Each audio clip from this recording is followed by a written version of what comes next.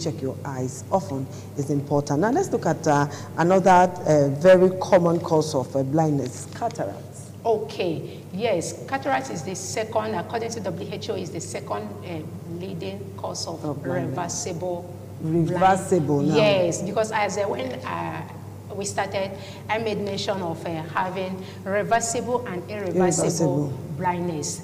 Yes, cataract, when it causes a blindness, one, it can be reversed when one undergoes a surgery, and it's only surgery that can reverse cataract. If anybody is telling you that you should use this, you should use this concussion, you should use this whatever herbal medicine that to remove the cataract, it's not true. It's only surgery, true surgery, that you can reverse the vision, because there's really something that has happened in the eye. Okay. Something has affected the crystalline lens, the lens that God created in our eye has been affected.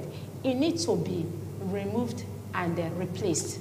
So cataract causes blindness, but is reversible. That is if there is no other thing happening. That is what we call cofactor that is happening inside the eye. But if it's just only cataract, if the person goes for surgery, it can be reversed. That's fantastic. And children too, is it possible to be born with cataract? Yes, we have the type of cataract, because even in the cataract we have many types of cataract. We have a congenital cataract, depending on, because what really causes the cataract, the composition of the lens when it's being compromised is made up of many protein. When it's being compromised, that is when cataract, there will be formation of the cataract. There is no balance in the chemical composition. That is really what causes a cataract. So a child can be born with cataracts. So we call that type congenital cataract. So what could cause congenital cataract? Is it what the mother is not doing right, or what the mother is overdoing? It can contribute. It can contribute. It just as a result of developmental.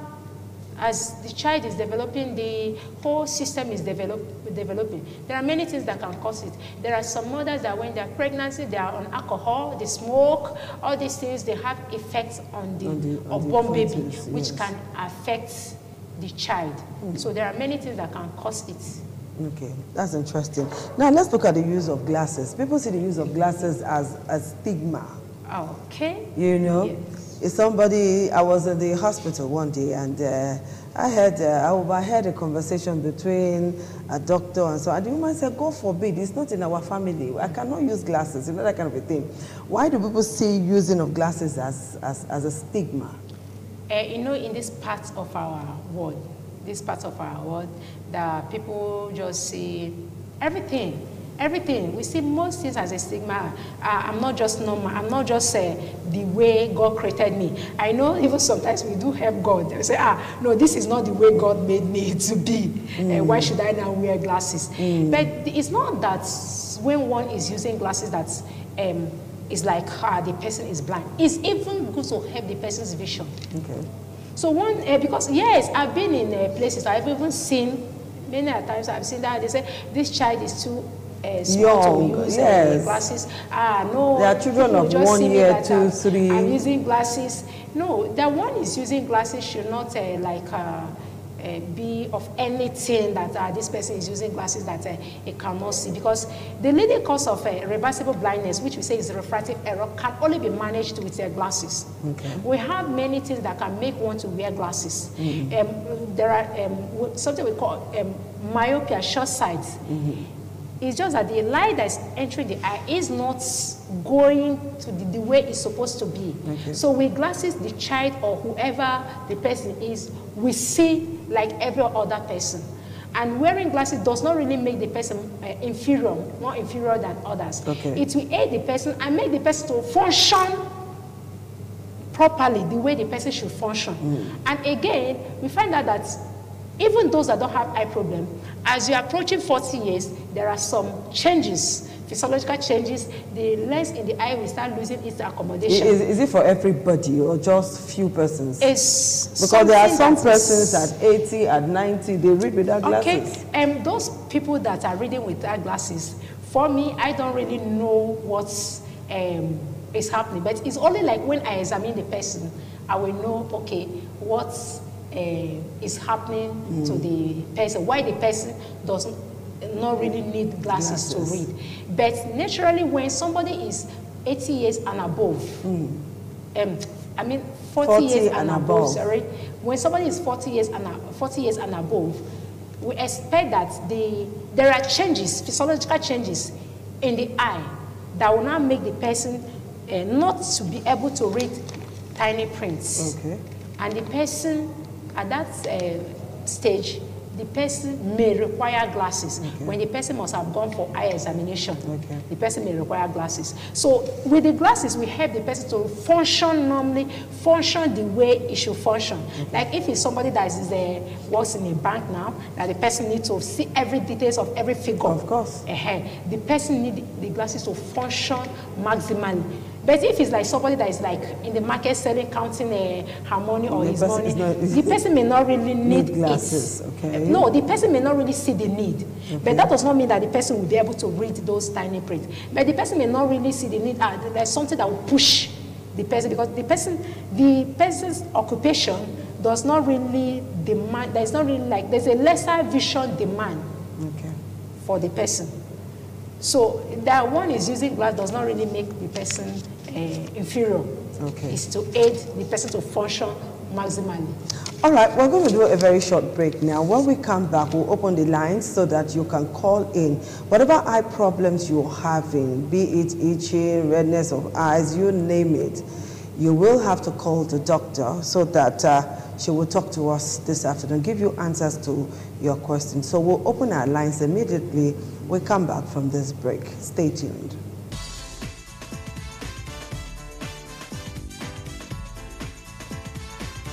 Thank you very much for joining us on the program, Healthy Living. What is the kidney? The kidney is an excretory organ in the body, which is for metabolism. Tuberculosis affects many organs in the body, but the common ones it usually affects is the lungs. Epilepsy is a neurological problem. Okay. It is an injury in the brain which causes someone to begin to convulse, to go into fit. Thank you for staying tuned. The program is Healthy Living, and I'm still talking with Dr. Onyeka Madubuata, and we're looking at your eyes. Okay, all right, doctor, before we went on a break, we did talk about glasses, and you explained quite extensively the need for us to use glasses. Now, when you go for glasses, I remember vividly when my mother, blessed memory now, took me for glasses. You know, I was having issues as a child. You go to class, you can't read, you come back, you know, you have teary eyes, red eyes, and all of that. Then this fantastic headache will come. So the doctor said, okay, well, after the usual examination and all, they said, okay, we'll give you corrective lenses. What I had in mind was that maybe after a few months or maybe a year or so, my eyes will be back to normal, you know. So please explain that part to us. Where you say this glasses is corrective lenses, glasses. You know, corrective glasses to correct the error in the eye for that moment, you know. But you just end up, look at me now, from that time till this moment, I'm still wearing glasses. Okay. When we say corrective glasses, it means that at that point of wearing that glasses, it's taking care of that defect. Okay. The defect that is causing those symptoms that the person is experiencing. So it's not all the cases that correct that when you hear corrective glasses that you just wear it like for a year, you stopped wearing it, just like the way you take your prescribed drugs for maybe, depending on the number of days, you stop. No. In the case of glasses, it's not really like that. And it also depends on what is causing it. Because even when we come to the refractive error that requires the usage of glasses, we have different categories of refractive error. Like in the case of short sight, the myopia, if anybody should tell you that it's going to correct, the child was born with it. Okay. And it's not a cause. It's just like the way the eye developed. So wearing the glasses will make the child, the light, to focus where it's supposed to focus. And whenever you remove the glasses, that focus will no longer be there. It will be defocused, and the child will no longer see, or whoever that is involved will no longer see. So wearing glasses is not really, it's just only a few cases. And before you see that kind of case, the doctor will explain to you. But it's just that most of the time when we hear corrective glasses, we have that notion that, let me go and wear it. After 1 year, it will correct. So it depends on what is causing the symptom and the type of refractive error. Because there are even some cases that that may not really require glasses, or the person will wear the glasses. After a while, the person will be better. In that case, it may be that the muscles are being stressed, the muscles of the eye. In that case, we see it mostly among the teenagers. The muscles are being stressed, and we need to relax it. But again, we have to look at the visual demand. What is really the child or the person doing? How is the person utilizing the eye? Like somebody that is always on the system, somebody that is always reading, we cannot really equate the person to somebody that does not really read, that does not read often. So it depends also on the visual demand. And there are some cases that may just need maybe to train the eye, for the eye to be like, to be reacting the way it's supposed to react. There's something that we call, I don't want to go deep, there's something we call accommodation infacility. If the person is seeing, but it's just that the person, in those category of people, you see them complain of headache. Yes. The child sees very well, but the child come back from school every day and complaining of headache. There are some cases that they may require glasses, and there are some cases that they may undergo what we call visual training. Okay. Just like we have physiotherapy, we have, visual training, yes. We call it a vision therapy or visual training. Okay. Or in the specialty area of what we call orthoptics. Okay. Orthoptics. That the eye needs to be trained. Okay. Like you see, for example, those people that have like deviated eye, the one that our people will call the crisscross eyes. I was going to go to that. 730 or thereabouts. There are many things that can cause it. Okay. One, it can be as a result of the muscle, but whoever the practitioner or the doctor must assess to know what is causing it. There are some cases that will be corrected with surgery, where there are some cases that will be corrected with just male vision training. Okay, for those that have crisscross, how early can they start? Because there are some persons at 30, at 40, you see the eyes crossed. You won't know if the person is looking at you or me. Most of the time, it does not just come at the old age. There are many things also that can cause it. It can be as a result of maybe a like what we have on the screen now. Yes. You see the eye moving in or moving out. Yes, be at one corner like that. Yes, we call it we call it strabismus or manifest deviation. The eye has deviated.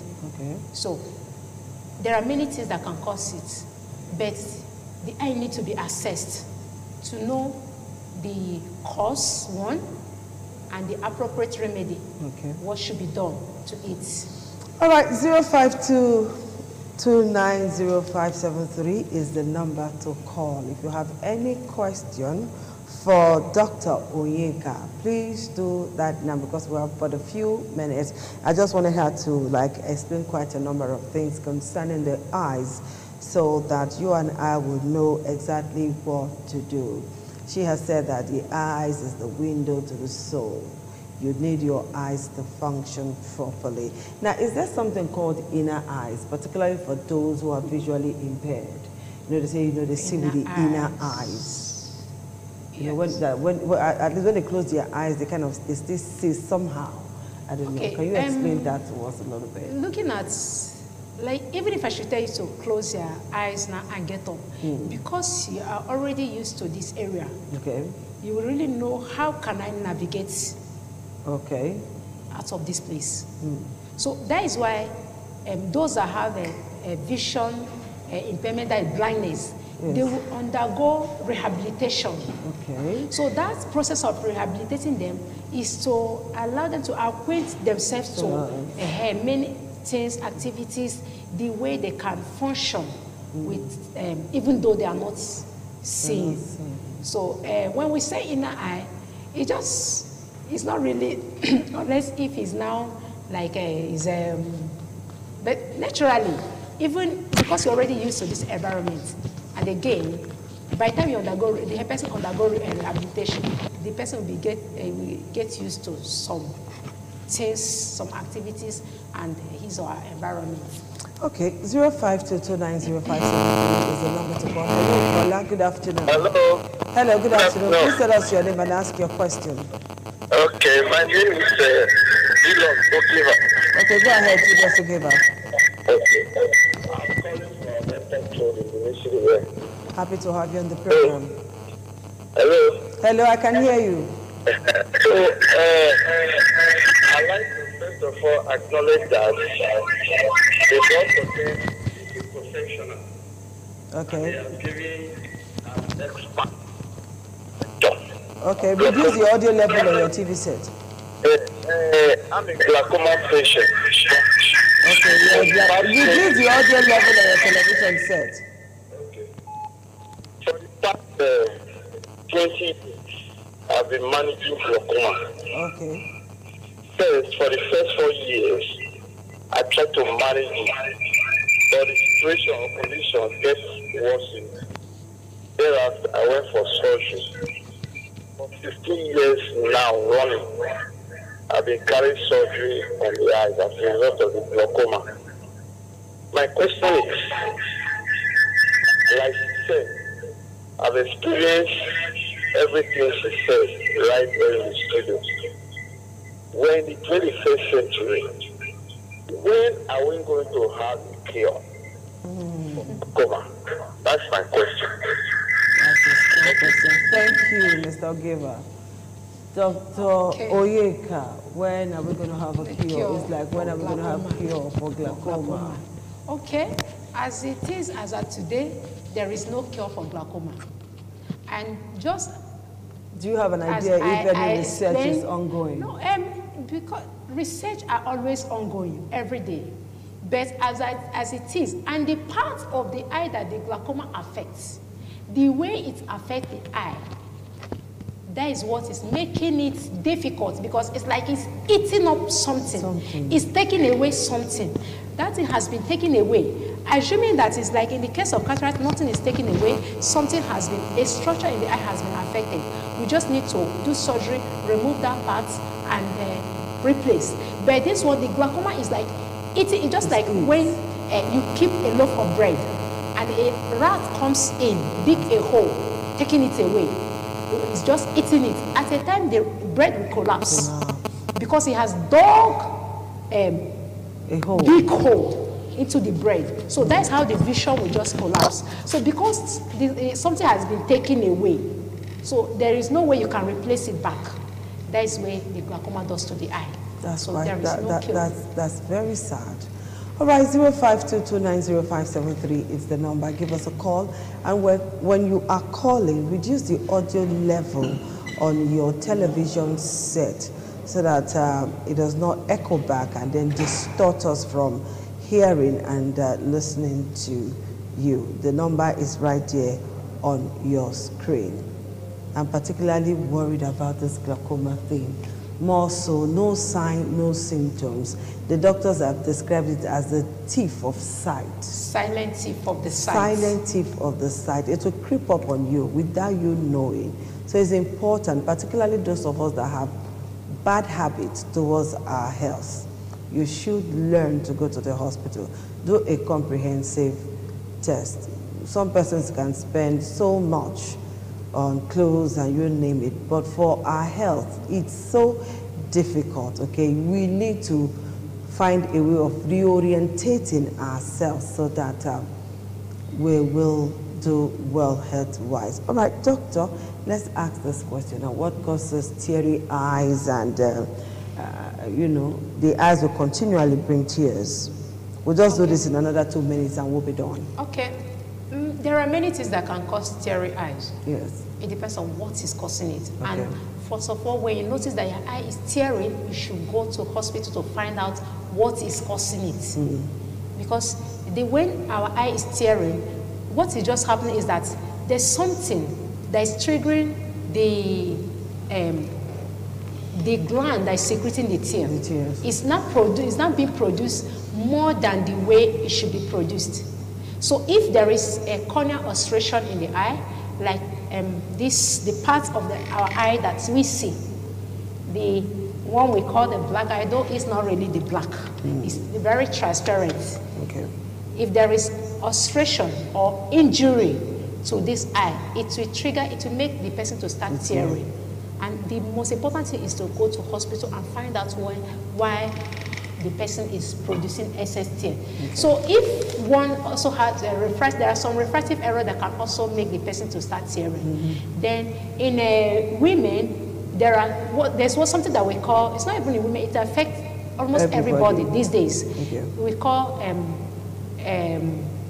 dry eye syndrome. Okay. What is just happening is that the tear is either the quantity has been compromised or the quality has been compromised.